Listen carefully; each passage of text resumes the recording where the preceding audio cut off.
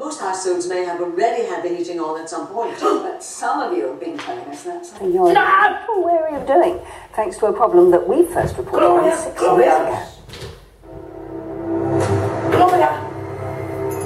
They believed their bills would go down. Instead, they rocketed. I'm not paying any more of them bills, no, I'd rather leave it off. No way I'm paying that again. They're not listening to us, and they're going to make more people into financial hardship. We had seen the last of complaints like those, but then Kaitlyn Boxall got in touch to tell us about the problems that she was experiencing in the home that she shares with her mum, Marissa. After experiencing issues with antisocial behaviour on their old estate, Kaitlyn, what do we want for dinners this week? Marissa and Kaitlyn were thrilled to move into this new, affordable housing flat in Welling on the outskirts of London in September 2017. When I walked in, I thought it was really nice. It was just ideal, really. It felt really homely. It was a lovely area, neighbours were lovely, and we were just really excited about starting our life in our new home again. But neither had any inkling that the heating system installed in their home, made by Swedish company NIBE, would, for them, prove costlier than they'd expected. I'm a single mum, Katie's a student, so we don't really have an extravagant lifestyle. Yeah, we don't spend a lot, we don't really go out a lot, so our life has always been fine with finance, really, up until now. Having paid around £80 a month for gas and electricity in their previous place, there was no reason to think they'd be paying much more in their new home. The way the housing manager spoke to us, it was quite simple, that we had nothing to worry about, everything here was fine. All I knew was that it's electric only.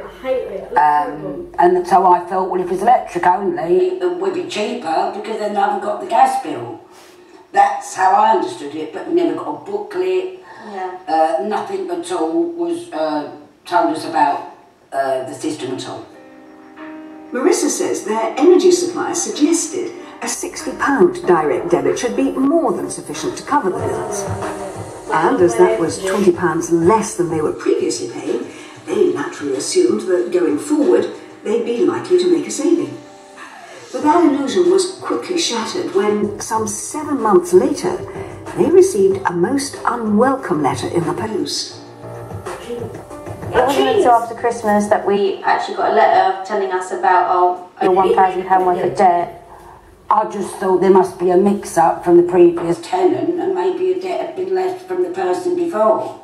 No such luck. It soon transpired that the £1,000 debt was theirs, and was down to what they say their energy provider described on the phone as a ridiculously high level of electric use. We was really baffled by it. We didn't know how that could be possible. I said, excuse me, can you tell me how much you pay for your electric? When she said to me, £16 a day, I couldn't believe it. Just couldn't believe it. And then we visited another neighbour. She had a bill for £7,000. Red bra, June, red bra! It seemed the NIBE system must be the explanation, but she couldn't understand why, even when it was apparently on full pelt, it wasn't keeping her warm. The whole situation was just spiralling out of control. There's been times where I've sat in cold baths. A few have ripped them all out and replaced them. We were there when that happened on one estate in Runcorn. And back in 2015, we met the residents on this estate in Salford, Greater Manchester. How much were you putting in the meter? I don't flat makeup on my face. Between £5 and £10 a week. Yeah. How much are you putting in now? About 40 to 50 a week. A week? It's told us that's an inefficient way to use the NIBE system, which relies on being permanently on to get the best and most cost-effective results. Doesn't work. But if the explanation to this really is that not everyone is using it correctly, it does rather beg the question of why someone, somewhere along the line, isn't doing more to ensure that these systems are installed and operated correctly. Because we've now heard of an awful lot of people who've struggled with these heating systems. And they're usually the people who can least afford to pay any unexpected costs. Marissa and Kaitlyn, they're still struggling to pay off well over £1,000 of debt. Since we've lived it, it's given us nothing but worry about money and nothing else now, all because of the NIBE system. It's took over. They've used that same shot about 3 times.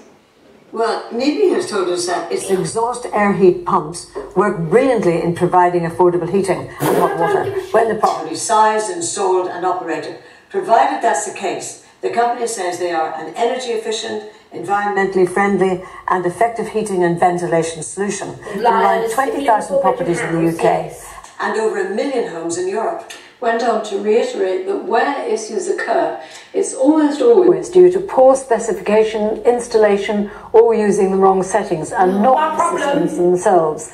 The company says it's concerned to hear about individual cases where consumers are unhappy, but it's always ready to offer guidance on how to use the system effectively and efficiently.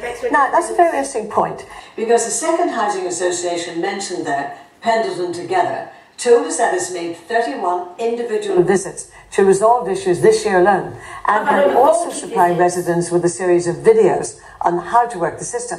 Which is all well and good, but if it really is so complicated for some people to operate, no wonder they're ending up with sky-high bills and you have to feel sorry for them.